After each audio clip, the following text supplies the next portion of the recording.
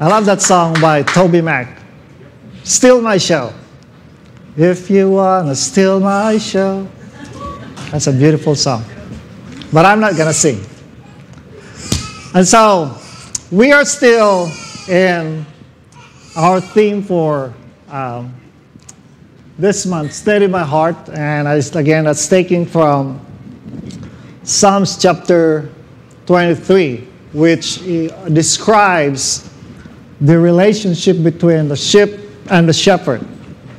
And so that is a picture of our relationship with God. He is our shepherd, and we are the sheep. So last week, we learned, or David had painted for us a very beautiful picture of our God as He is the provider. He said that because the Lord is our shepherd, we do not lack anything. He is our Jehovah Jireh, or Yahweh Yireh. He is our provider.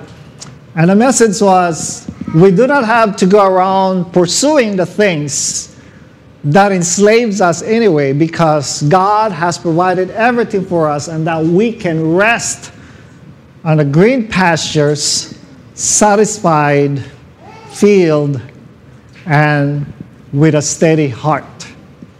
Steady heart means to have peace and to just have joy. So today we'll continue that message. Now we are on verse 4. Okay? And verse 4 tells us of, or paints for us a picture of our God as our protector. It says like this: even though, whoa, woke up everybody, praise the Lord. Maybe somebody was sleeping.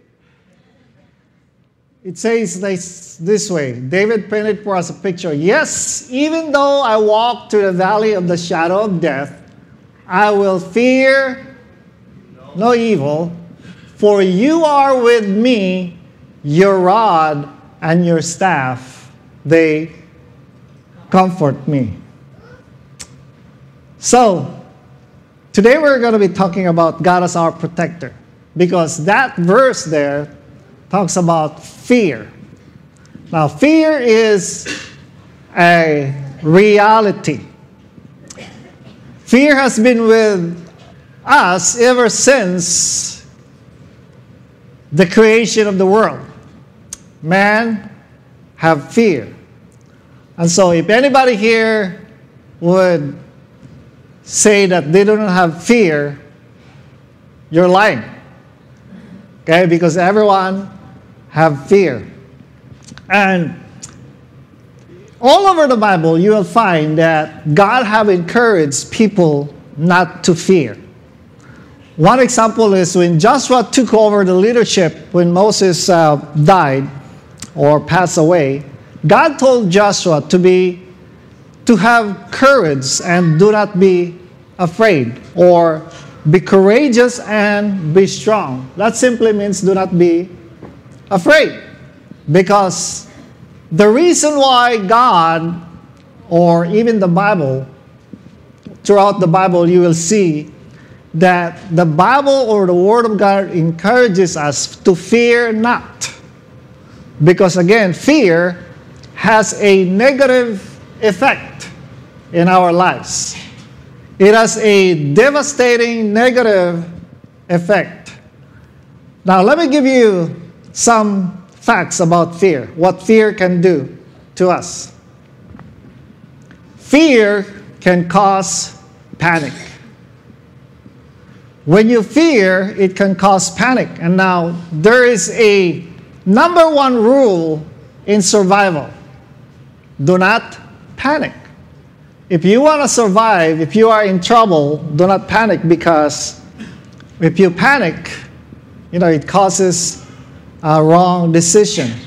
We just heard a week ago about the accident on that limousine that caught fire. Everybody heard that?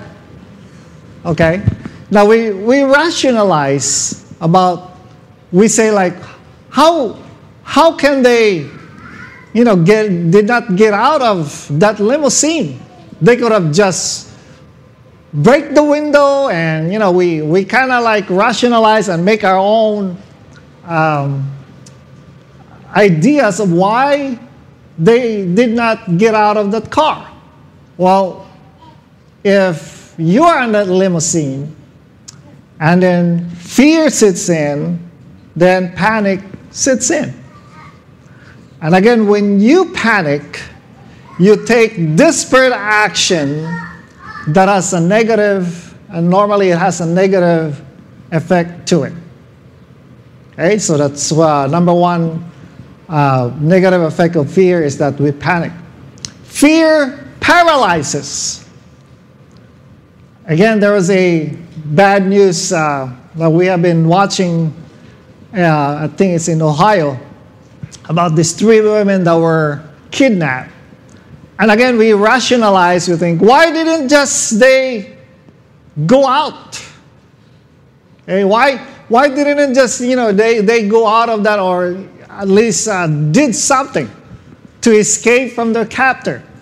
Well, again, fear, they were under fear. They were beaten and they were threatened, and the man that captured or kidnapped them did something to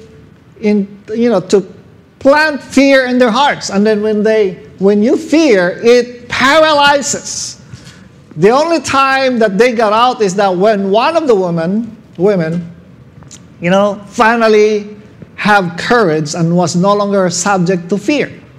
She get out and start screaming. So fear paralyzes. It is the opposite of faith, because faith allows us to move forward while fear keeps us in place without any progress at all. Now, there are other things that fear can cause. Now, fear leads to worries. When you fear, you worry. Now, I've done some research of what worries can do to a person. Here are 3 things. A recent study shows that there is a high correlation between worry and incidence of coronary heart disease. So if you fear, you worry. When you worry, you will have heart problem. Okay, you will have heart problem. Next one, worry, stress, and anxiety can weaken your immune system and make you prone to infections. So when you easily catch flu, that is normally an infection or a virus, maybe because you worry too much. Okay, so there is a negative effect to that. And number 3, prolonged periods of worry can also take its toll on your mind. Those who repeatedly worry about an issue may eventually develop depression. So worry, can cause a lot of negative things in a person. But David wrote to us in Psalms chapter 23, verse 4, that will make us steady our heart. And so this message today is just fitting for mothers, because mothers are warriors. And I never said warriors. Warriors. You worry a lot. Amen. Amen. When your kids are not home yet, the dad is sleeping good and snoring, but the mom stays awake. It's like my wife always wake me up, check if the kids are already home. And I always say, they're not home yet. How do you know? I did not hear any noise. But I can sleep good, but she will stay awake. And so, let's look at Psalms 23 verse 4 now, because David said, even though I walk through the valley of the shadow of death, I will fear no evil. For you are with me, your rod and your staff, they comfort me. I'm going to talk about three things here, but the first thing I want to talk is the negative part of it. David said that even though he walked through the valley of the shadow of death, meaning there are times that, or not even times, but all the time, especially in this world, we live in a world where there is so much evil. There is so much death. But the biggest comfort that David had and tells us when we go through the valley of death is that God is with me. He said, I will fear no evil.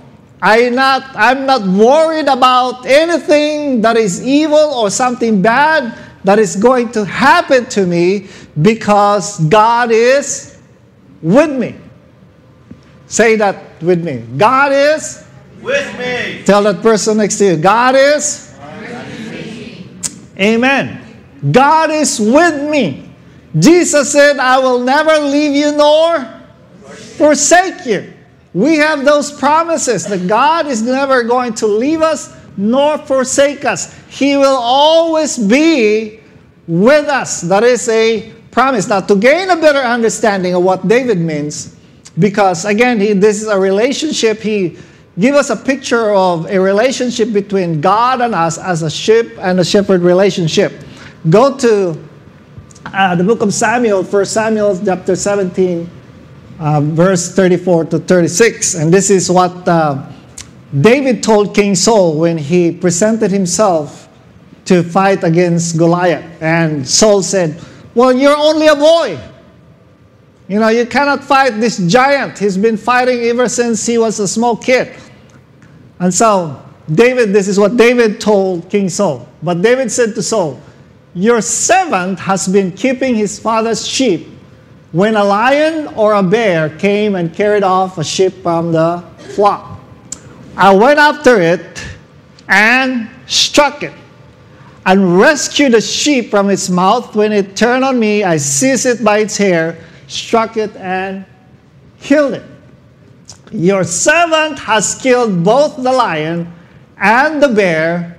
This uncircumcised Philistine will be like one of them because he has defied the armies of the living God. Amen. Hey, so that gives us a better picture of what David means when he says that the Lord is our shepherd, that he is not afraid because God is with him. You see, when the shepherd takes his flock into the green pastures, and last Sunday I described to you what kind of animal is the sheep. You know, it doesn't have any sense of direction. It has to be guided all the time. It doesn't have a GPS system. You know, it cannot go home by itself. They're lost. Okay? So, just picture with me. When a shepherd takes his sheep or his flock into the green pastures, what are the sheep doing? They're just eating. They're just eating and eating and eating and eating and eating. They do not have to worry about their surroundings. Whose worry is that? The shepherd. You see? The shepherd is the one who worries. The shepherd is the one watching around if there are any lion or there are any bear that prowls around. That is the worry of the shepherd. And David said here is that when one of the sheep or one of the lamb, maybe a baby lamb, is being captured or taken by a lion, The shepherd, according to David says here, the shepherd doesn't just sit around and say, well, I lost that one. If you go to the book of Luke, when Jesus gave the parable of the lost sheep, Jesus said that even just one is lost, he will leave the 99 back behind and look for the one that is lost.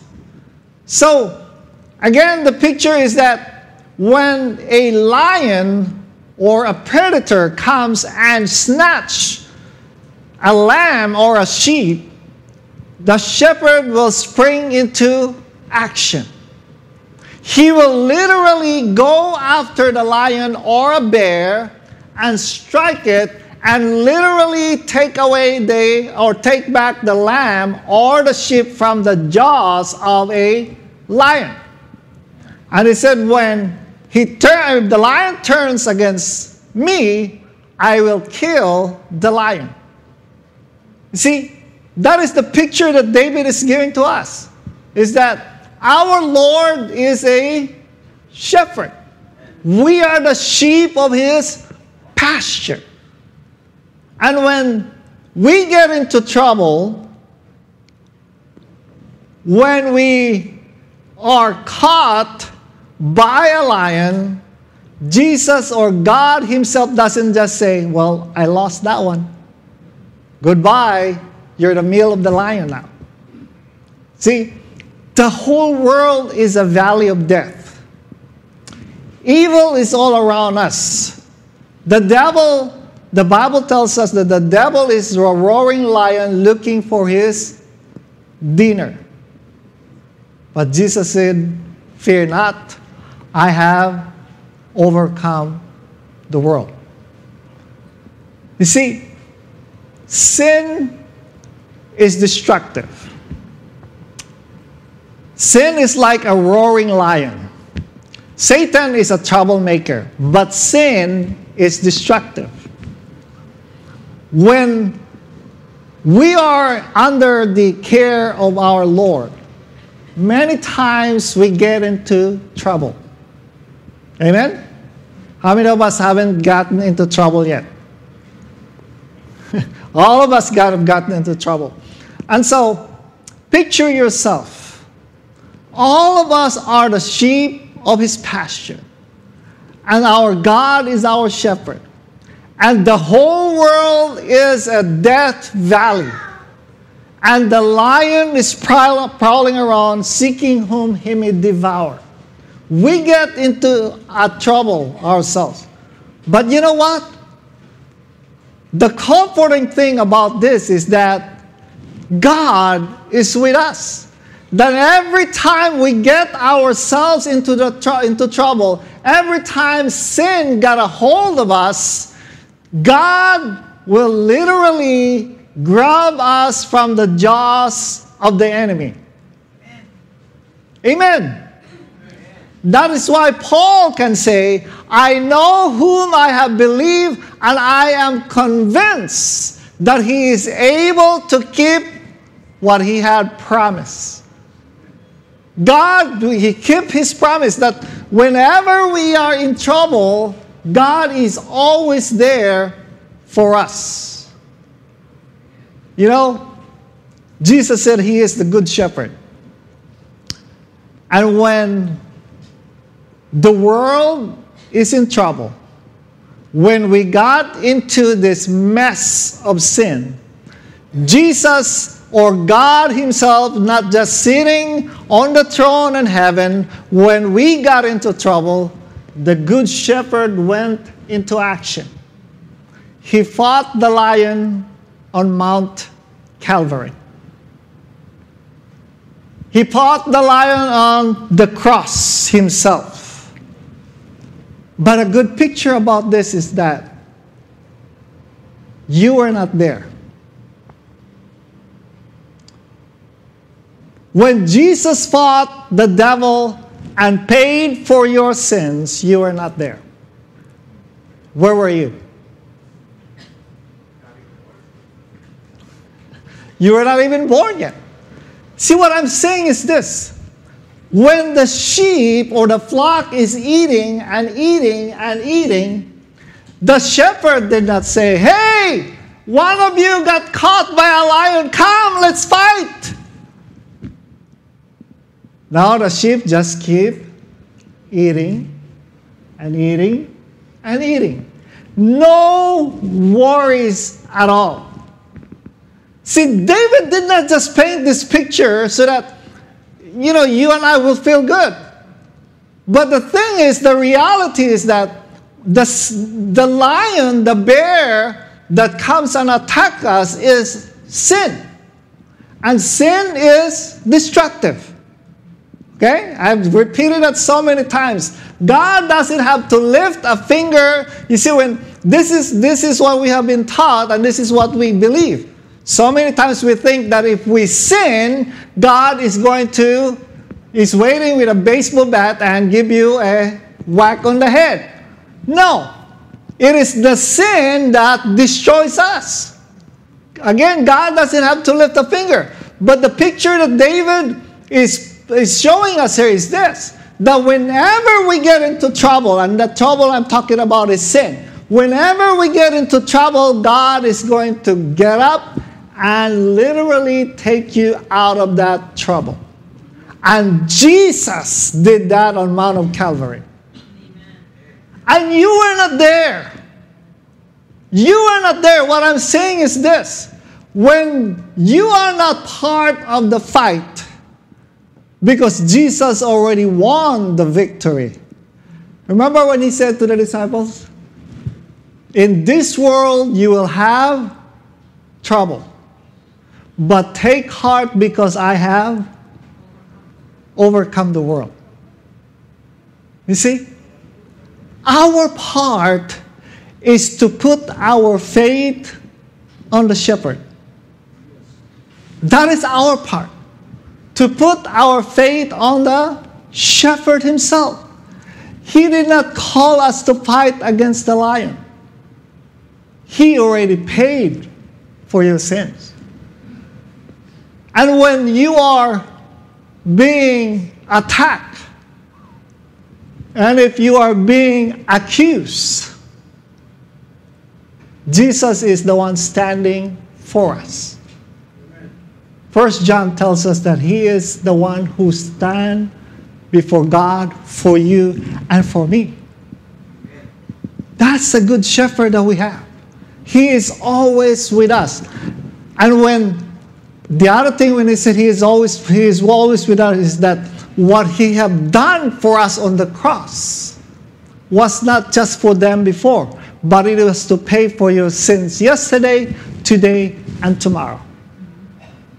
He is not going back to the cross for your sins yesterday or for tomorrow. He already paid for it all.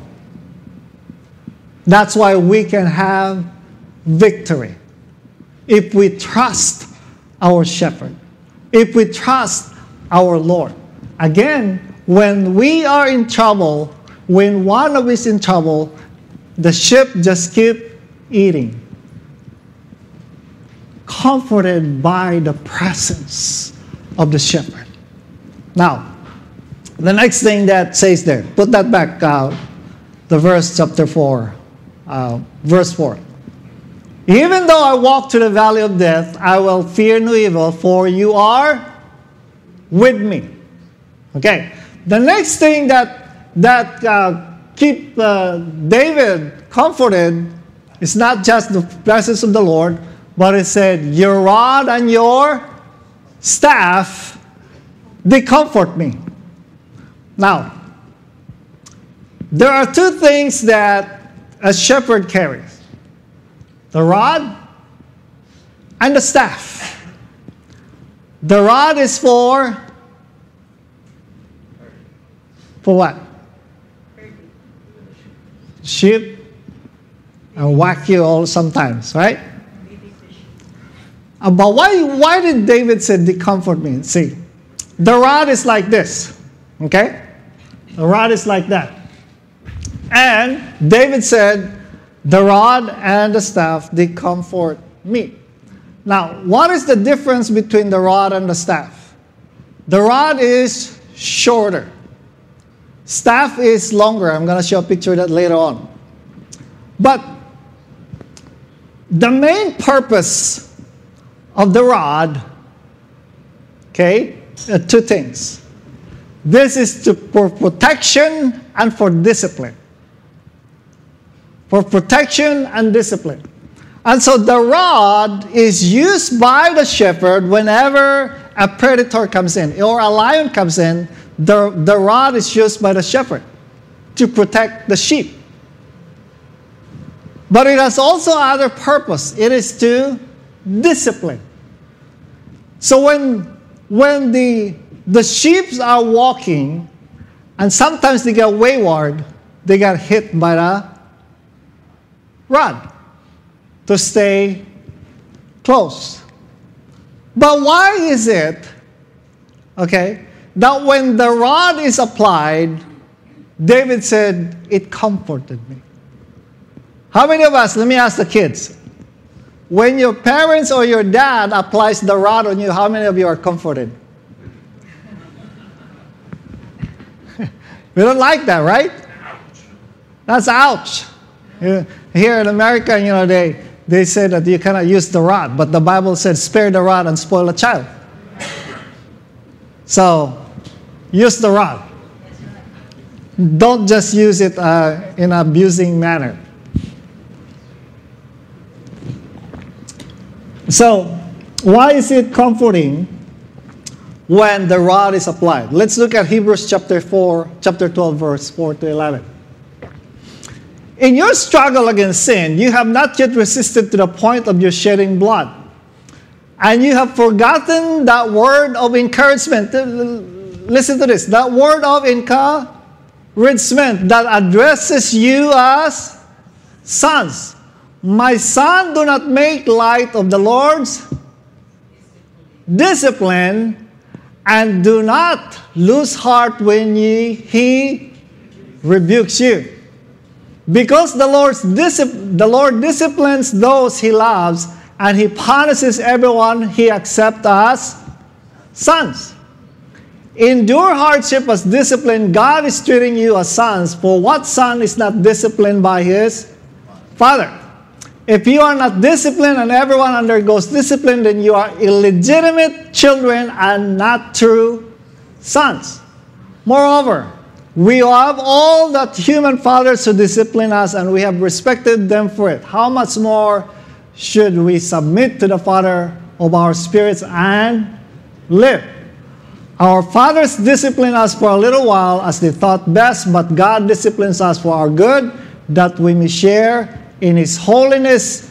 No discipline seems pleasant at the time, but painful later on. However, it produces the harvest of righteousness and peace for those who have been trained by it. Okay. This is the reason why David said that the rod comforts him. Because on that chapter, or that scripture that we read in Hebrews chapter 12, first it describes that God disciplines us because He loves us. Discipline is because He loves us. Verse 8, He disciplines us because we are His true children. And then the last one is that it produces peace. The reason why David said it comforts, even though he got hit by a rod, it comforts him because he knew that God is there and He loves us, and because we are His true children, and it produces peace. The problem sometimes is that we are so Americanized. We have adopted the American way when God has His own different way. The American way is that when we are disciplined, we think we're being abused. And that is one of the things that we need to grow from. Because there are times that when the Lord is leading us into the green pasture, a lot of times we get out of the way, we become wayward.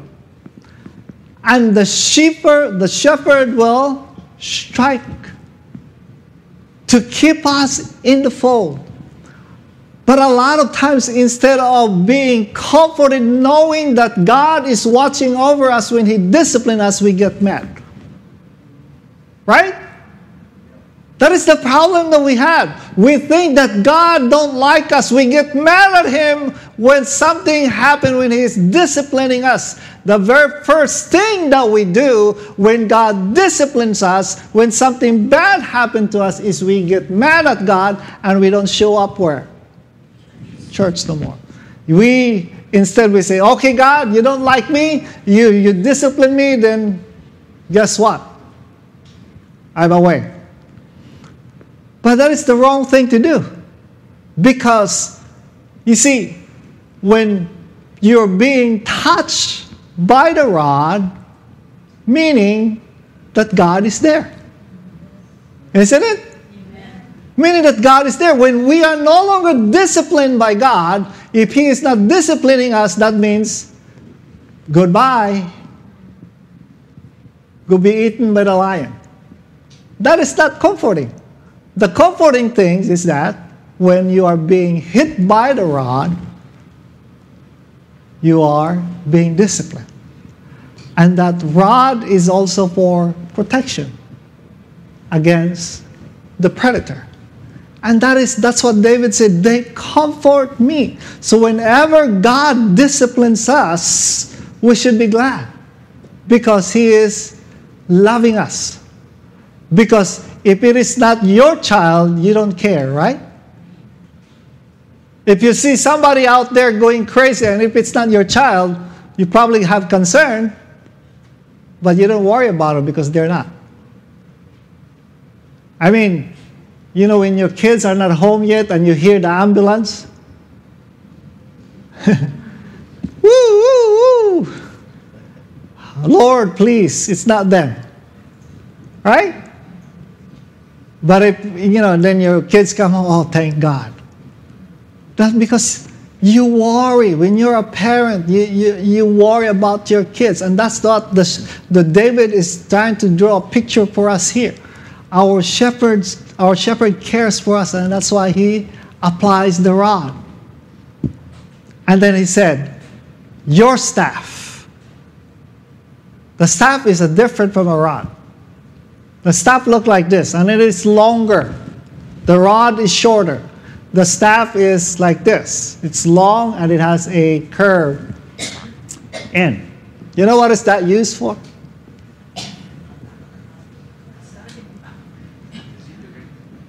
When a sheep get lost or fall into a cliff, he will use that to put on the neck to rescue. The other purpose of that is when a shepherd notices something wrong with a sheep, he will put that around his neck and bring him closer for examination. For examination. He will examine of what is wrong.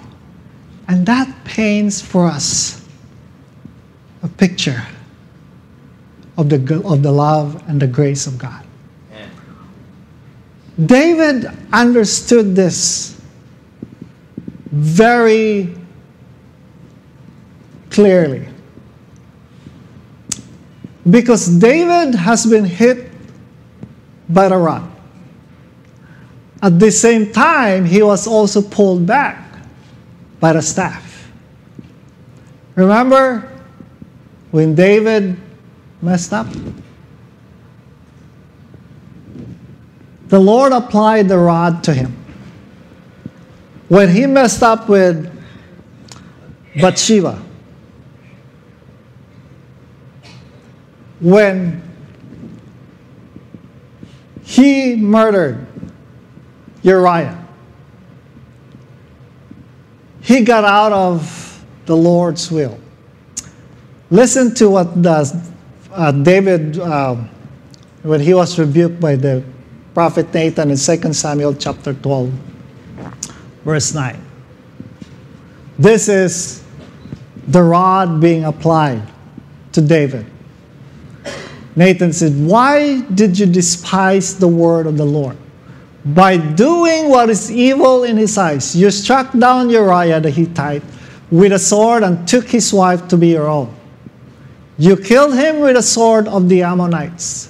Now therefore, the sword will never depart from your house, because you despised me and took the wife of Uriah the Hittite to be your own." This is what the Lord says. Out of your own household, I am going to bring calamity upon you. Before your very eyes, I will take your wives and give them to one who is close to you, and he will lie with your wives in broad daylight. You did it in secret, but I will do these things in the broad daylight before Israel. So David messed up. David got out of the flock, and he got whipped when he killed Uriah and took Bathsheba. The word of the Lord came to him, "David, you are going to pay for your sins. This is what's going to happen." So the rod was applied on David. As a matter of fact, the son that he had with Bathsheba died.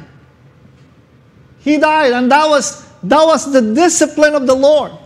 And the discipline of the Lord did not take place because he hated David. The discipline came because he loved David.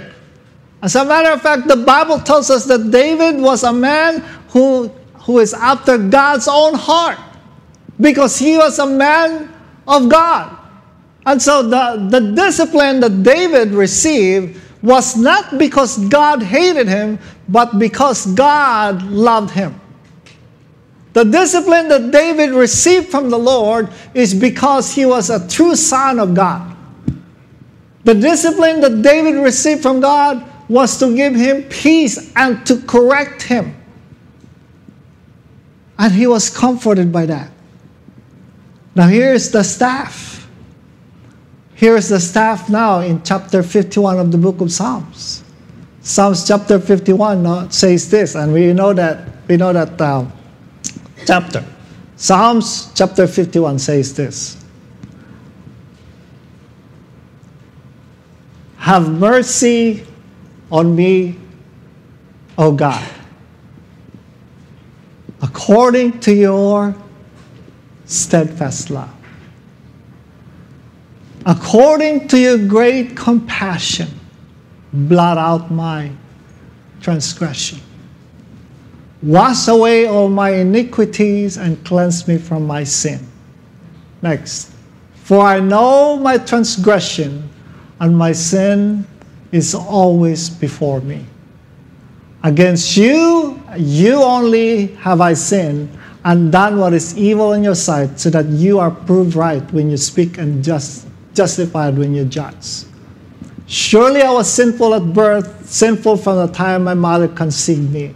Surely you desire truth in the inner parts, you teach me wisdom in the inmost place. Cleanse me with hyssop, and I will be clean. Wash me, and I will be whiter than snow.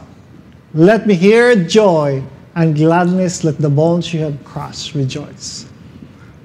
This is the picture that David paints for us.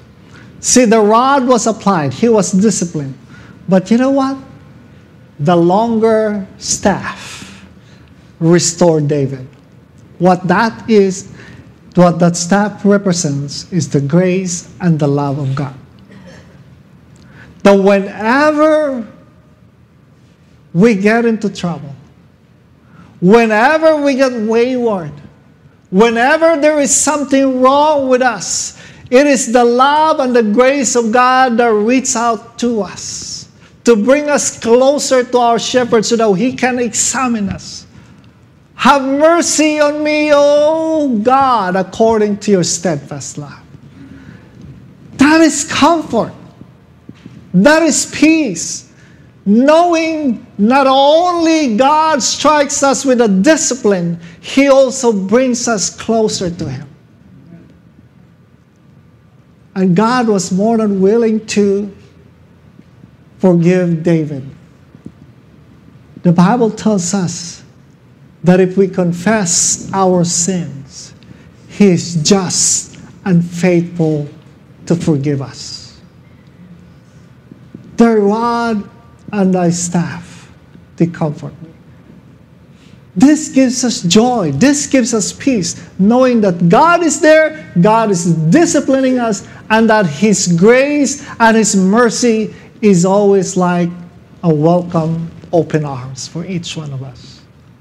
We are like a sheep that have gone astray. We are like the prodigal son who have run away from his father's house far, far away, but the father's love was always there waiting for him. And that is comfort to each one of us.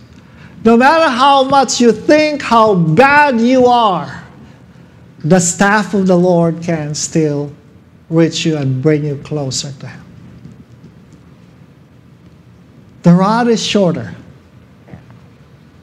The staff is longer. Show that picture, the last picture.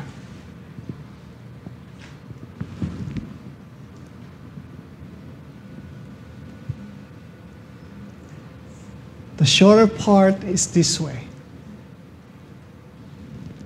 That to protect you from whatever comes your way. The shorter rod is pointed this way to protect us from predators and the things that are around us.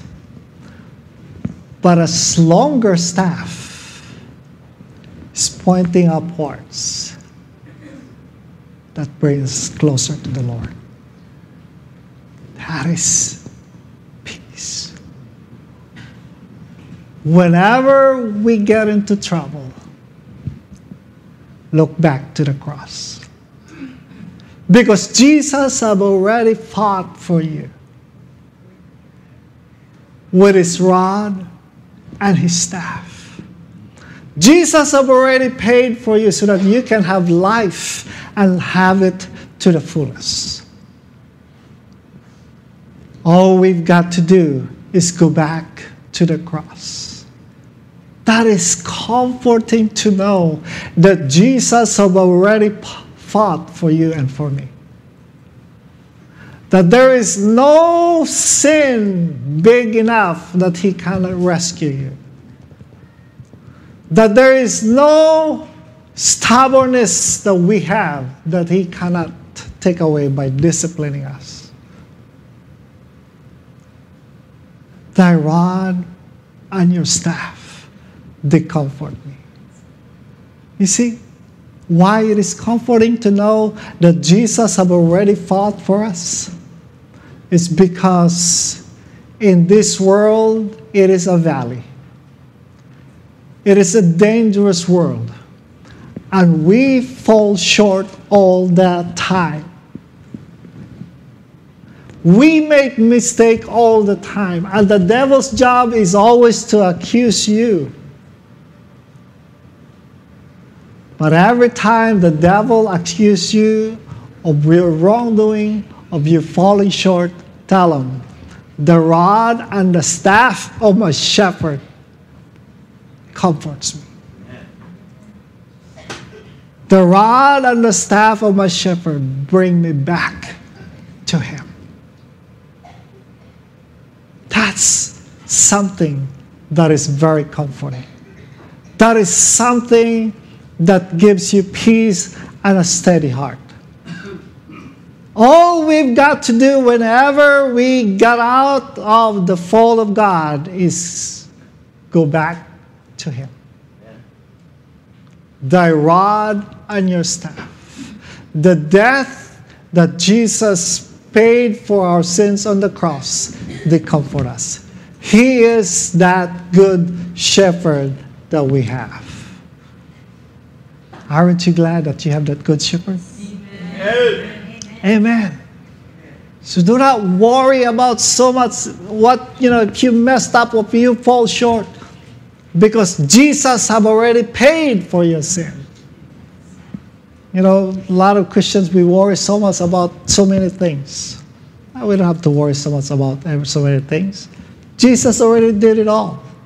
And that is why he told us, in this world you will have many troubles, but take heart because I have overcome the world. The devil has been defeated. Amen. Hallelujah. So that we can have life and to have it to the fullest, so that we can continue to enjoy the green pastures that God have led us to. So that we can continue to enjoy and just drink of the water that He has provided for us. Spring of living water that is in us. We can continue to enjoy the blessing of the Lord. Because again, our shepherd have already overcome the lion and the bear. Do you belong to the flock of God? The only place you're in danger is when you are outside of the fold. Jesus wants you to be in His flock.